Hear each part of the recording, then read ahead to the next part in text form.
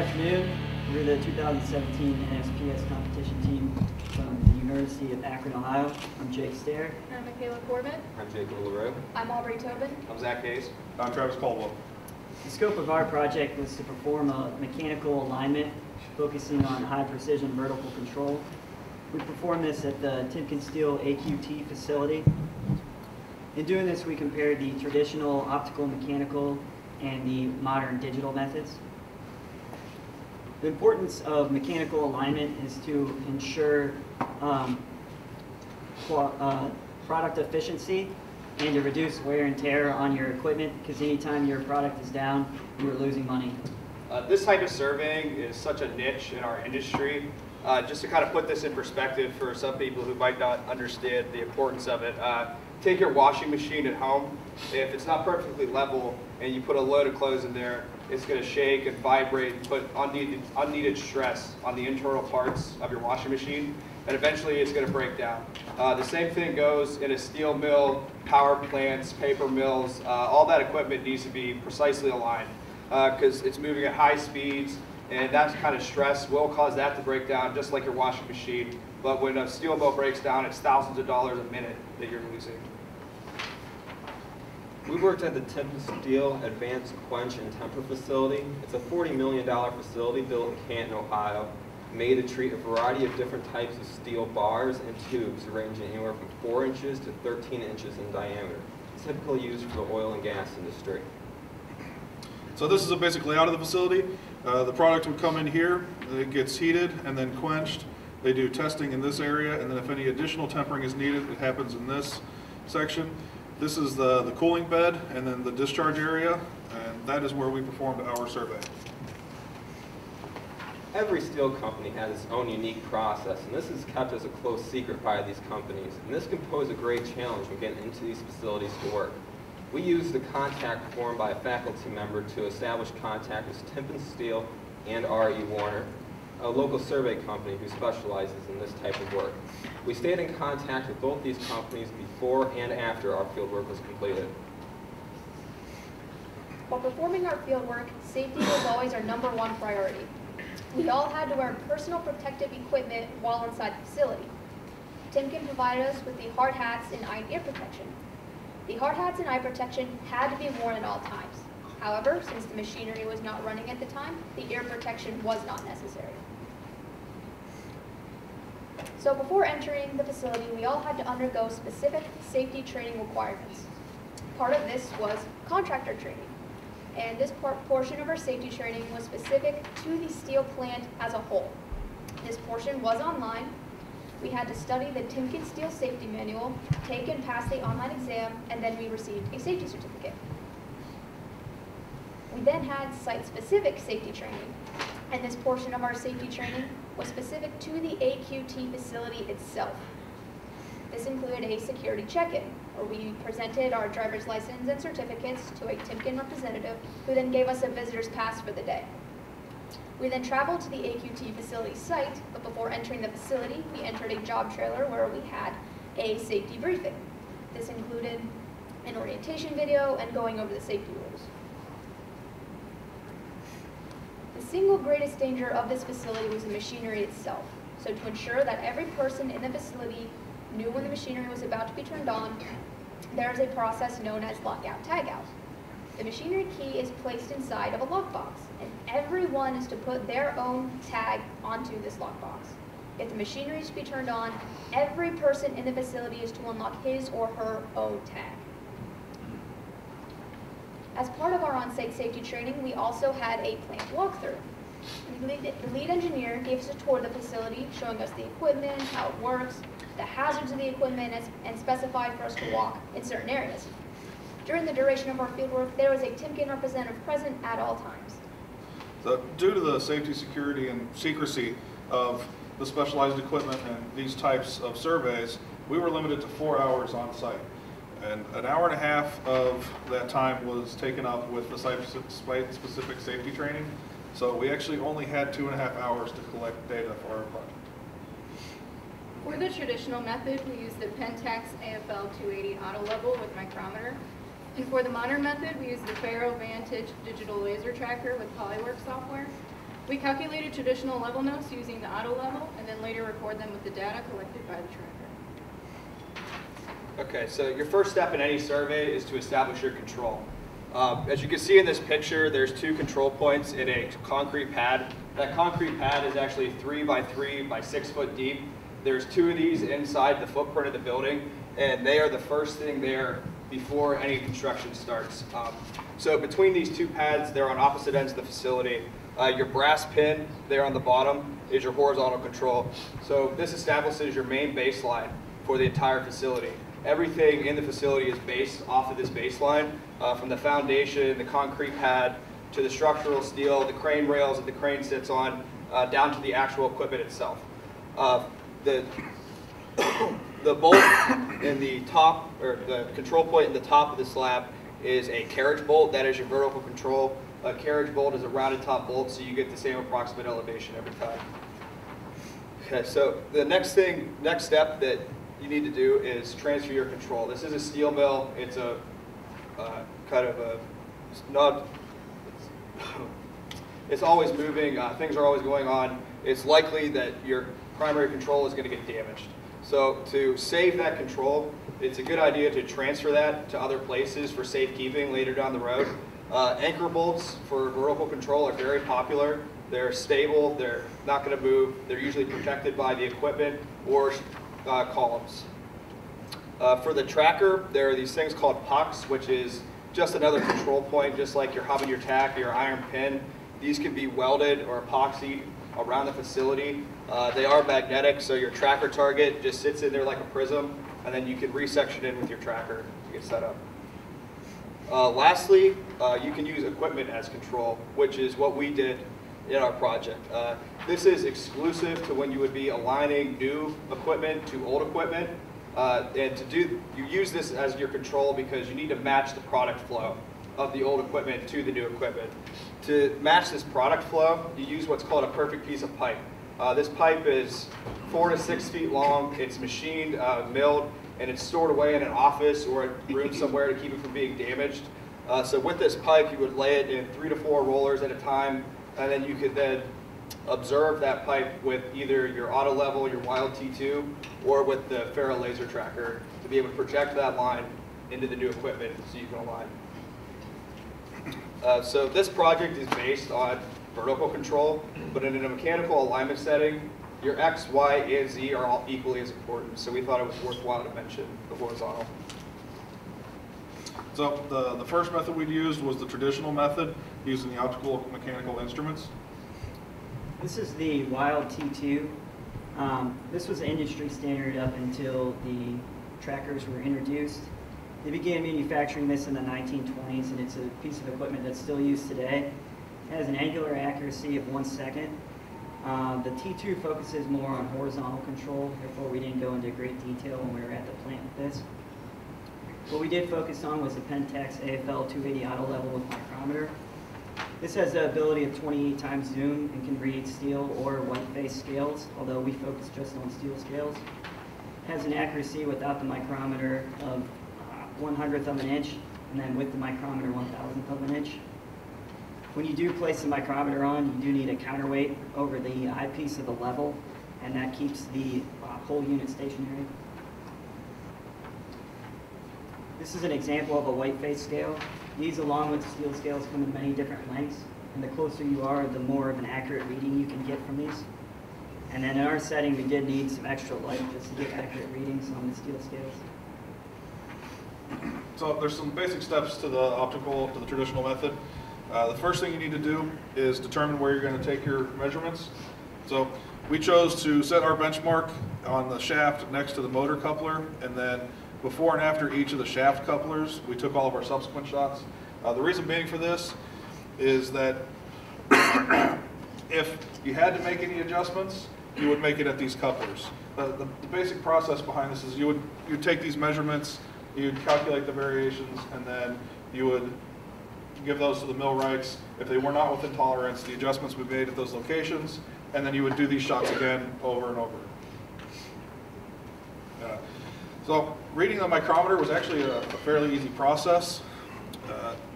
You would look through the micrometer scope and zero it out so that it had no reading.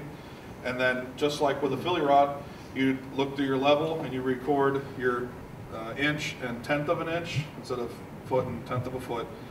And then you're going to do a process called miking down.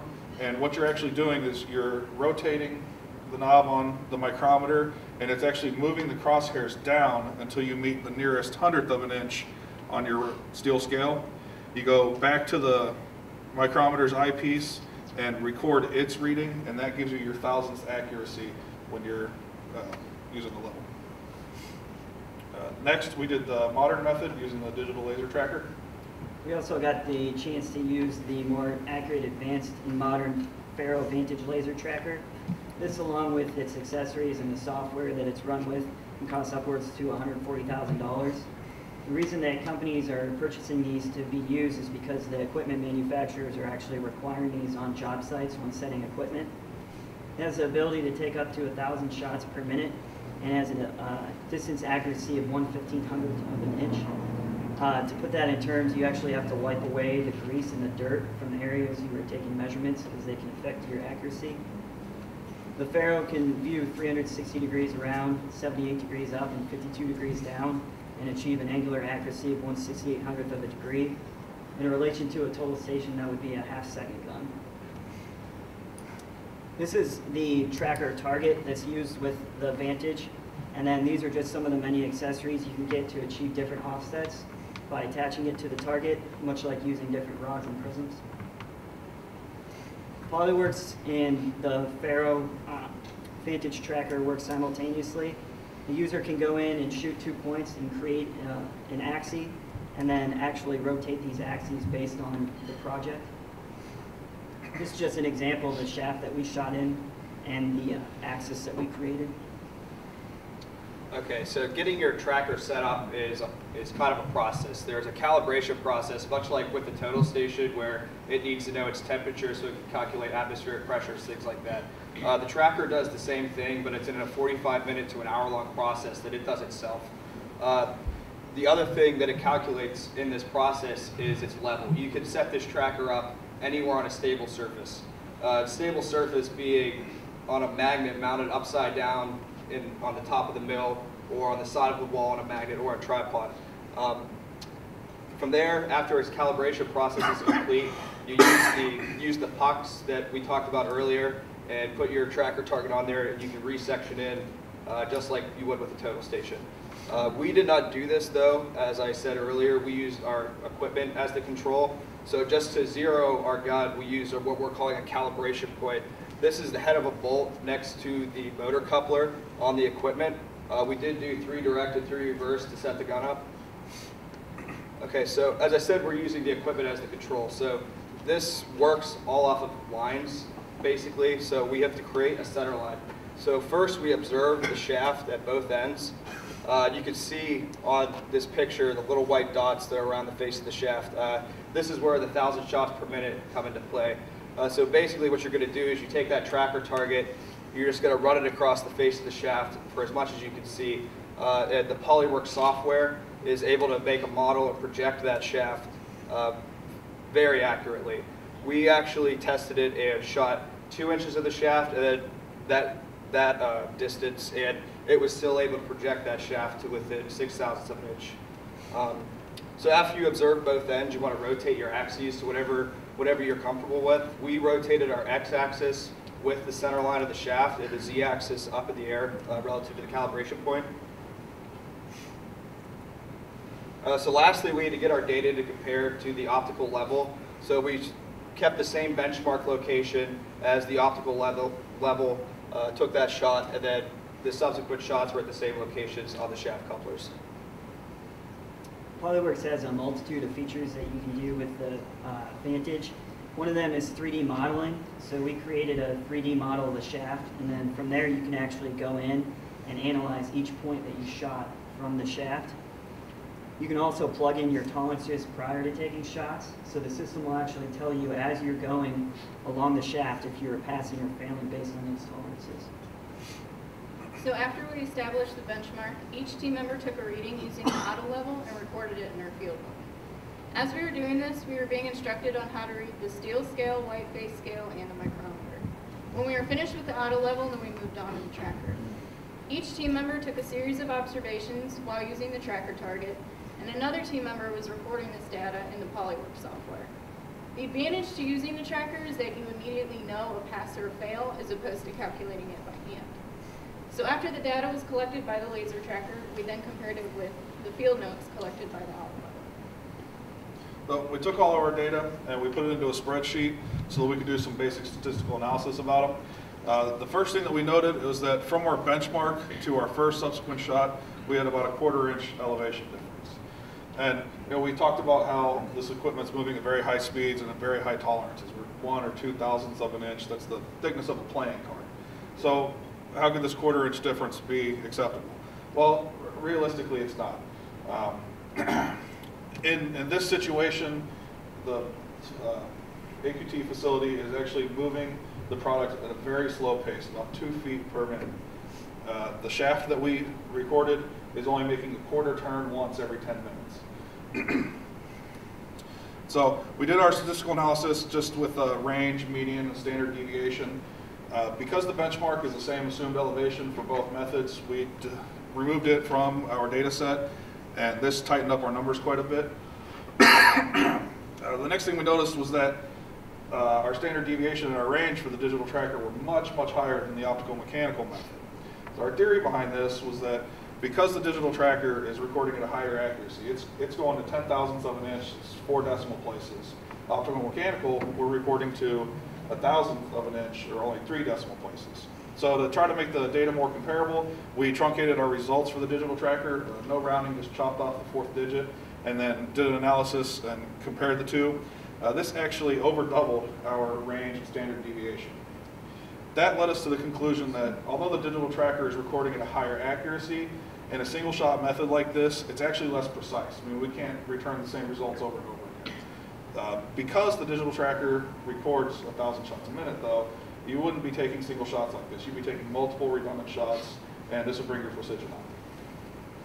Here's where the team logged the time spent on the project and during fieldwork. These are the sources and citations for the documents we use for our research and guidelines for our project. All these people helped us out tremendously throughout our project.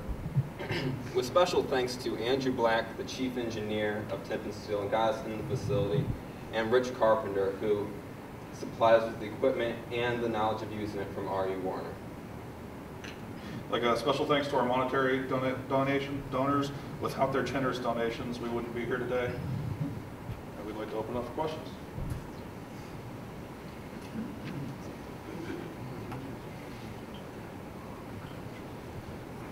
I was wondering how much training you guys had from private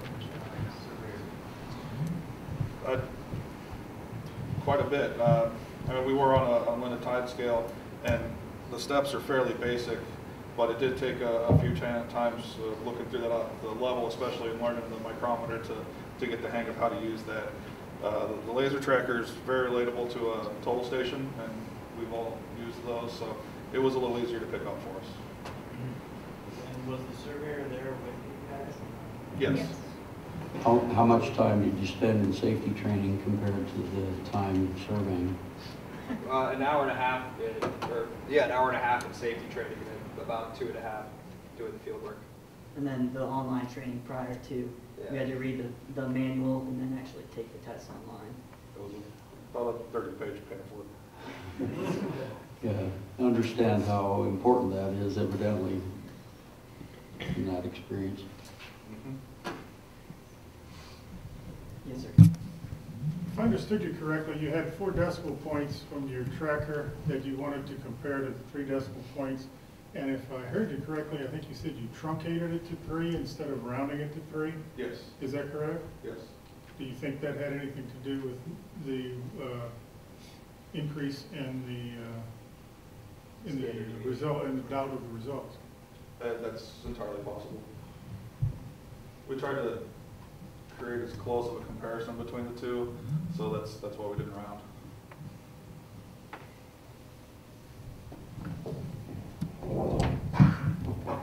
Early on in the presentation, you talked about the Wild T2. That was the wasn't an inverted image T2, not the older style, this was a newer style. Did you actually use that or check through to see how that worked? He gave us like a brief overview of what you would do with the T2, but since it was more time constraints and focused on horizontal, he didn't actually go through physical steps with us. Okay. Have any of you ever used a T2? Yeah, we have. Good for you. How did you like doing that type of work with the machine versus different types of field work that you've done? I love it. Yeah. In my basic surveying class, I had heard about it, and nobody really knew much. You can't find a whole lot online, so when this opportunity came up, I was ecstatic about it. And they travel a lot, so that makes it kind of an unreliable career option for me. But yeah, if that travel restraint wasn't there, I would consider leaving my current company. It was also nice to do it and not have the stress of making sure that it's exact, that they're setting the equipment up. That was a little nice, having a little stress-free, because that's a stressful job. Yeah, I would think that's a very stressful job. Yes. Okay, with only going to the work site one time and only having, I guess, like I said, 2.5 hours of work, how did you know where you were going to set up and how you were going, or where you were going to take your shots? Yeah, so when we were instructed on what they would be doing, or how that would happen normally, because normally they'd bring that equipment in and you take those shots and they had to meet that tolerance. So if your shots don't match that tolerance, then they'd have millwrights come in and shim the different pieces up at the different locations. So because those were those locations where the adjustments would be made, that's where we took our shots. So this company flies this $150,000 piece of equipment around? Yeah, It went to Texas. Got its right own after case we- and backpack and everything. Yeah, it's in Texas right now. According to Rich Carpenter, there are only 12 of these trackers in existence in the United States right now, and 2 of them are R.E. Warner.